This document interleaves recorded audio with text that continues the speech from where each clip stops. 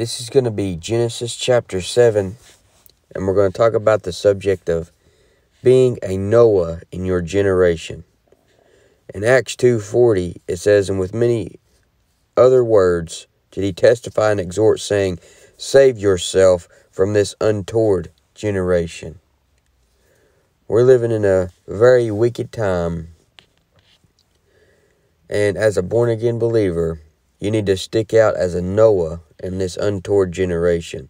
So let's look at some things about Noah in Genesis 7, and maybe you can do those same things and be different. Be different than all the people of this world that are only out for themselves, that care about the things of this world more than the things of God. So Genesis 7:1, it says, "And the Lord said unto Noah, Come thou and all thy house into the ark. For thee have I seen righteous before me in this generation." The first thing we're going to look at is Noah cleaned house. You notice where it says, "Come thou and all thy house into the ark." And that word "come" is one of the Lord's favorite words. Stop and think about how amazing it is that Almighty God wants you to come to Him for salvation. Think how amazing it is that the Lord basically is in the ark and telling Noah and his family to come, get on the ark. He said, "Come thou and all thy house into the ark."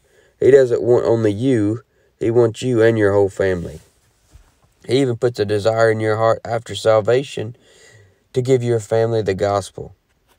Acts 16:31 says, "Believe on the Lord Jesus Christ, and thou shalt be saved and thy house." Noah was called a preacher of righteousness. He got right with the Lord and cleaned house. And I guarantee you, when he went into Shem and Ham and Japheth's room on that ark, they didn't have wicked posters on the wall. I'd say Noah wouldn't let them take their Xbox on there because of the wicked games that people play. The storm would have knocked the electricity out anyway. But he didn't even want the games in his presence on the boat. That verse said the Lord seen him righteous in his generation. Ask yourself this question: do you stick out as righteous in this wicked generation that we're living in? If you're righteous, then you will stick out like a sore thumb. So Noah cleaned house. The Lord said, "Come thou and all thy house into the ark." The next thing is Noah would steer clear of the sex perversion going on. There was a lot of sexual perversion going on during the days of Noah. You saw in chapter 6 how the sons of God got with the daughters of men. Noah has to make up his mind that he was going to stay true to his wife, Joan. I guess that could be her name, Joan of Arc. But he wasn't trying to get with another woman. He definitely wasn't trying to get with another man. He wasn't trying to let his wife get with one of those sons of God. He also believed the Lord when he said he made them male and female. Genesis 1:27. "So God created man in his own image. In the image of God created he him. Male and female created he them." Noah knew there is only two genders, and that they shouldn't get together. That you shouldn't get with the same gender. You shouldn't be attracted. A man shouldn't be attracted to a man. A woman shouldn't be attracted to a woman. Noah knew that, and he steered clear of the sex perversion of his day. The Lord even told him that when he takes the animals for the ark, to take them male and female. In Genesis 7:2-3, he says, "Of every clean beast shalt thou take to thee by sevens the male and his female. Of beasts that are not clean by two the male and his female. Of fowls also of the air by sevens the male and the female, to keep seed alive upon the face of all the earth." Imagine if when Noah got off of the ark that everyone decided they were just going to be homosexuals. There would be no people today. Imagine if Noah's 3 sons' wives just got with each other. There would be no people. God made you male, and you need to marry a female. God told him to take the animals, male and female, to keep seed alive. If he just got male and male, then they would go extinct. You see, it's not God's plan. If you want to be a Noah in this generation, when you see these homosexuals trannies, lesbians, and pedophiles and other sex perverts, you should stick your finger out and say, it's nasty. That's nasty. If a man will kiss another man in the mouth, I wouldn't trust him with my dog if I had one. I don't have a dog, but if I had a dog, I wouldn't trust a man that's so nasty that he'll kiss another man in the mouth. I wouldn't trust that man with my dog. If he'll kiss another man in the mouth, he'll do just about anything. That's sick. If you want to be a Noah in this generation, then you need to realize God made you and he can break you. The Lord says in verse 4, "For yet 7 days, and I will cause it to rain upon the earth 40 days and 40 nights, and every living substance that I have made will I destroy from off the face of the earth." He said, every living substance that I have made. God made you, and he can break you. Why would you worship and serve the creature more than the Creator? Why would you think you know more than God? Why would you not prepare to meet your Maker? All these people running around on earth eating, drinking, and being merry. They forgot about God. God made them, and now he will break them. In this case, in Genesis 7, drowned them. If you're going to be a Noah in this generation, then you're going to have to realize there is a price for sin. You're going to have to realize that God is a consuming fire, and it is a fearful thing to fall into the hands of a living God.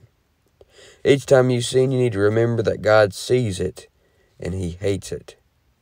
God made you, and he can break you. He won't take away your salvation, but since you are a child of God, he will chasten you, and it will hurt. If you're going to be a Noah, then you're going to need to do what God says to do in the Bible. Genesis 7:5, "And Noah did according unto all that the Lord commanded him." Fear God and keep his commandments is the whole duty of man, as it says in Ecclesiastes. And that's what Noah did. In verse 6, it says, "And Noah was 600 years old when the flood of waters was upon the earth." Think about this. Noah was said to be a righteous man after 600 years. Talk about having longevity. Can you imagine what Noah knew after 600 years? Noah did not have a Bible, but he walked with God and he talked with God. Can you imagine the wisdom and the stories that he could share? Genesis 7:7, "Noah went in, and his sons and his wife, and his sons' wives with him into the ark, because of the waters of the flood. So Noah had his house in order, and they went in the ark with him." And I bet it was a good feeling to know that himself and his family was going to be safe from God's wrath on the earth. And if you're going to be a Noah of your generation, then you're going to have to be patient. Genesis 7:8-9, "Of clean beasts and of beasts that are not clean, and of fowls and of every creeping thing that creepeth, and of everything that creepeth upon the earth, there went in 2 and 2 into Noah into the ark, the male and the female, as God had commanded Noah." Can you imagine the patience that Noah must have had? He preached 120 years for people to get right. He dealt with all these animals on the ark. I can't stand to deal with a pet dog, let alone a giraffe and an ostrich and a duck-billed platypus and those mean-looking monkeys that take your food. You know, these type of animals. Noah was a patient man. Genesis 17:11, "It came to pass after 7 days that the waters of the flood were upon the earth. In the 600th year of Noah's life, in the 2nd month, the 16th day of the month, the same day were all the fountains of the great deep broken up, and the windows of heaven were opened." So Noah couldn't have been a grumpy, old 600-year-old man. He had to be sweet, being cooped up in the ark for so long, or he'd have just killed them all.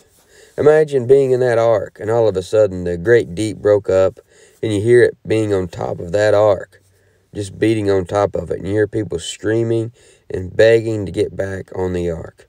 If you're going to be a Noah of your generation, then you need to get along with God and make some sacrifices for God. Genesis 7:12 says, "And the rain was upon the earth 40 days and 40 nights. And 40 days and 40 nights is an important amount of time in the Bible. For these 40 days and 40 nights, the Lord was destroying the wickedness off the earth. All those wicked people, those sons of God, had come into the daughters of men and made these wicked people, a wicked race, a counterfeit race of people. For 40 days and 40 nights, the Lord is destroying the wickedness from off the earth. What if you took at least 40 days and 40 nights today, this starting now, and devoted it completely to the Lord?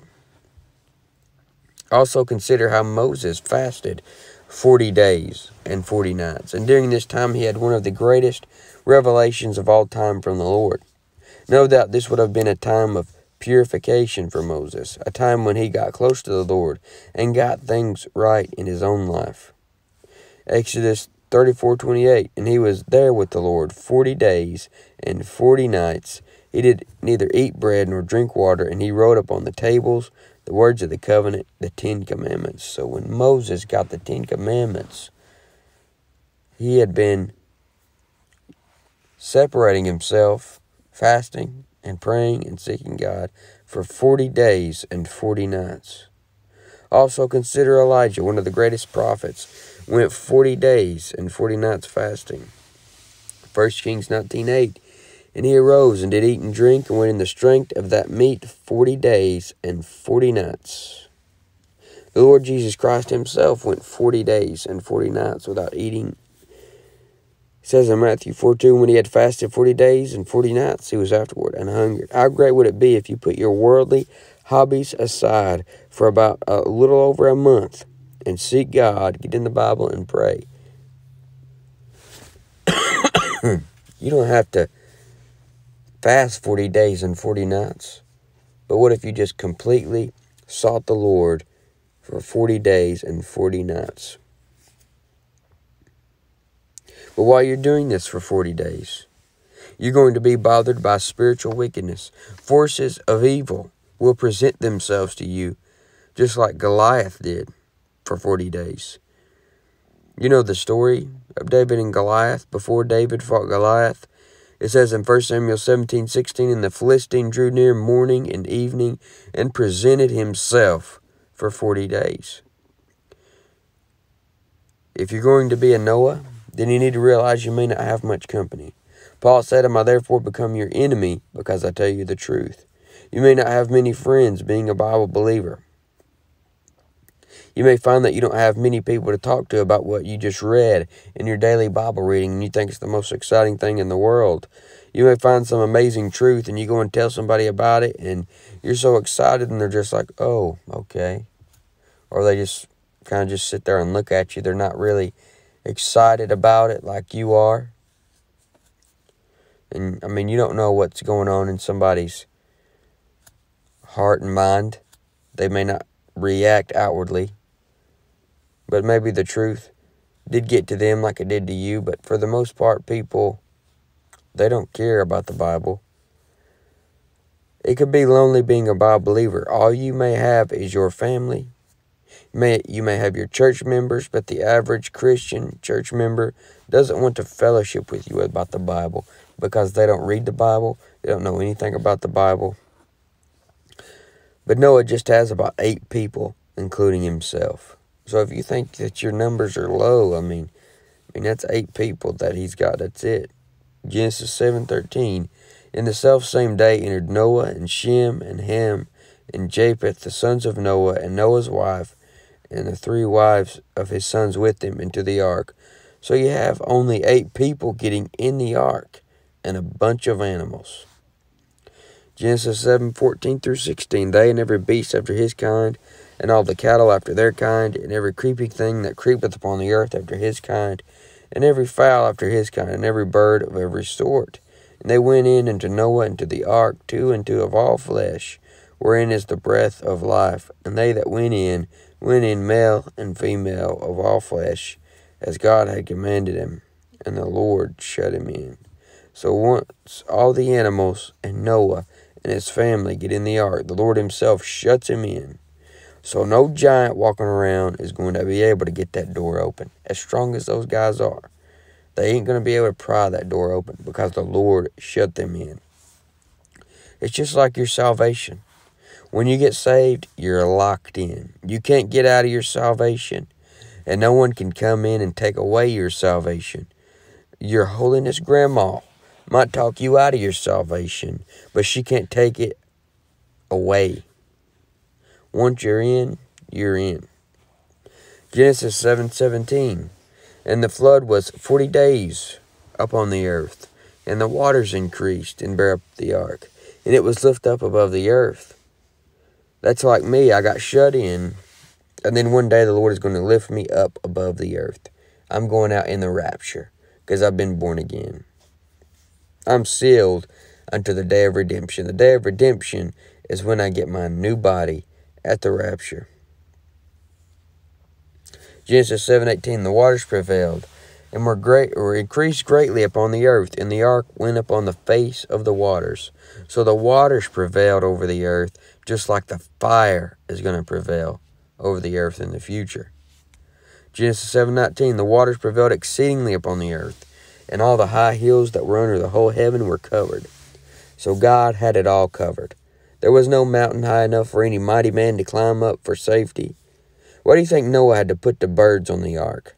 Once the great deeps were broken up, it would knock a bird out of the sky, and there would be no place for him to land, not even the high hills or the mountains or the tallest tree. There would be no place for him to get food.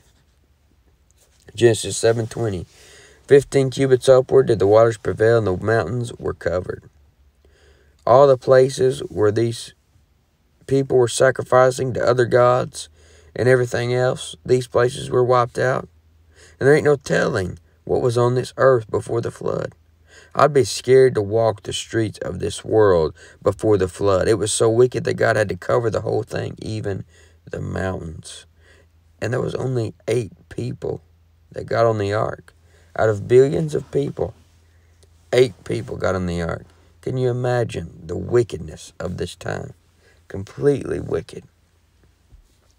It ain't like living in the Bible Belt. It ain't like you got, a church here and a church there, and, your grandma's a big Christian, and she's taught you right, and most, even wicked men that you see, if you live in the Bible Belt, their grandma taught them right, and, you talk up to them about the Bible, they're like, yeah, my grandma told me about that or something. Wouldn't have been like that then. These people were flat out wicked. And Noah and his family was the only ones that got on the ark. There was no telling what type of sinning was going on. Genesis 7:22, and all in whose nostrils was the breath of life, of all that was in the dry land, died. The same breath that God blew into man's nostrils, the same breath stops. It all started with God breathing into Adam's nostrils the breath of life in Genesis 2. And now look what man has caused. God gave them breath. He can take away breath. Genesis 7:23, and every living substance was destroyed, which was upon the face of the ground, both man and cattle and the creeping things and the fowl of the heaven. And they were destroyed from the earth, and Noah only remained alive, and they that were with him in the ark. So God killed animals. He didn't try to save them. He killed them. He doesn't have a weird animal fetish like people do today. Animals do not have as much of rights as humans. They should not. One man is worth more than every whale.